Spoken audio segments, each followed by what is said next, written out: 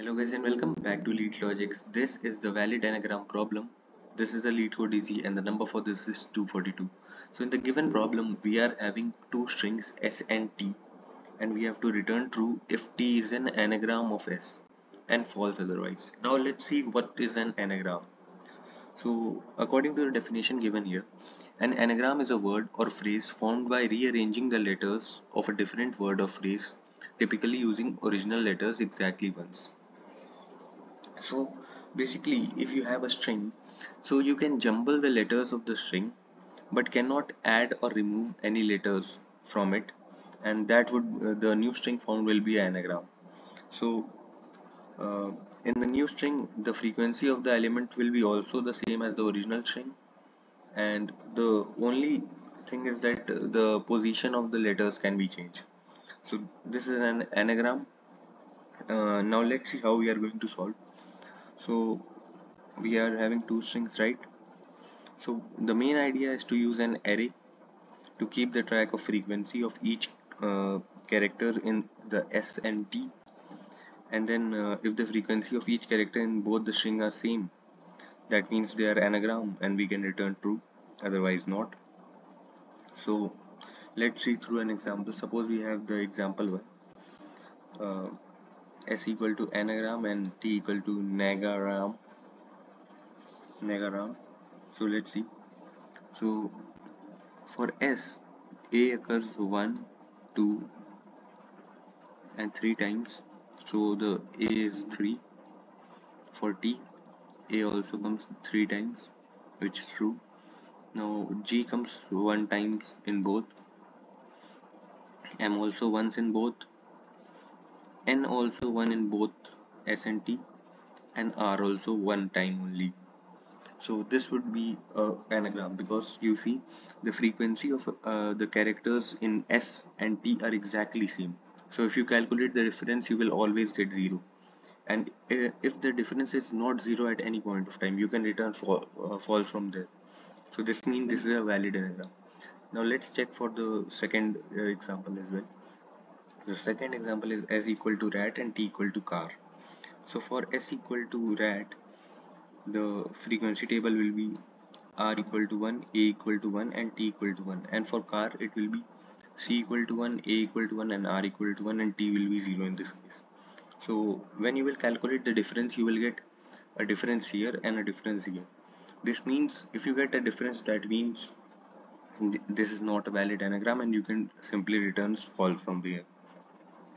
So in this way we are going to solve the problem. And now let's come to the code section, but before that, do like the video, share it with your friends, and subscribe to the channel if you are new to the channel. And so we'll be starting with checking if both the strings are equal or not. So for that we'll be checking the length.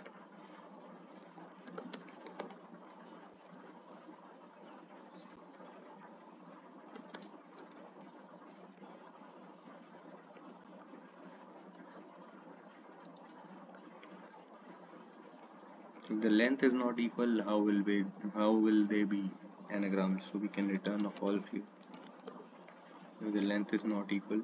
Otherwise we'll create an array which we'll be using as a hash. So we'll be using this as a hash to count the frequency of each element.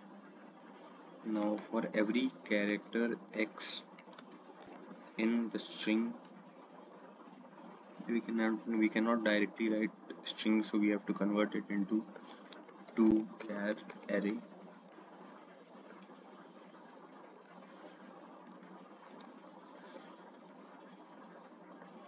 X minus a plus plus.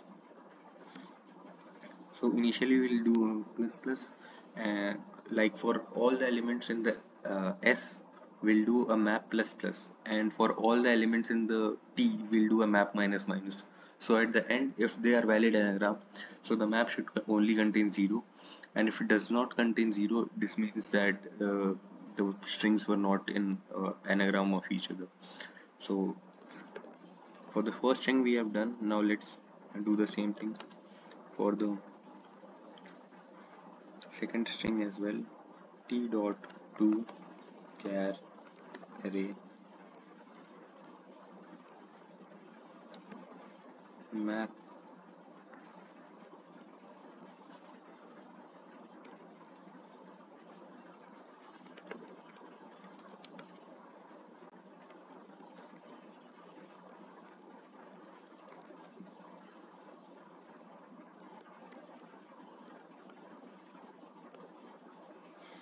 Now we are going to iterate in the map, and if I is not equal to 0, this means there is an difference in the frequencies, and we can simply return 0. This map is not actually a hash map, but it is an array, so that is why we can iterate like this using our auto iterator. And if at any point we don't have 0, that means the difference is either not equal to 0, then it means we have to return false. And if it passes all these things, this means definitely the strings are anagram of each other, so we can return true. So let's try to run for the sample test cases. uh, it should be x here.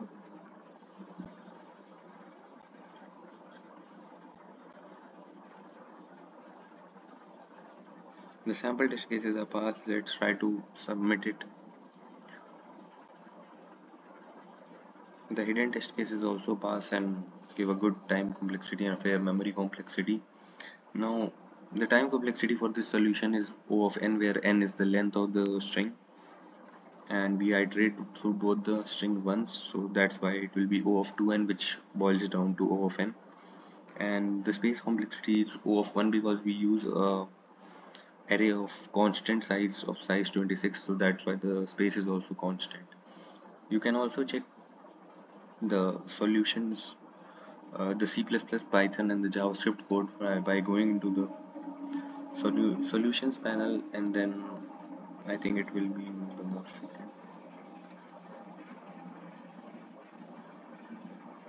This one is my solution. You can check, and in this you can read the intuition, approach, complexity, code in Java, C++, Python, and JavaScript. And do remember to upvote. So I hope you understood the logic. Please share the video with your friends, like to the channel, subscribe to the channel if you're new to the channel, and thank you for watching the video. Have a nice day.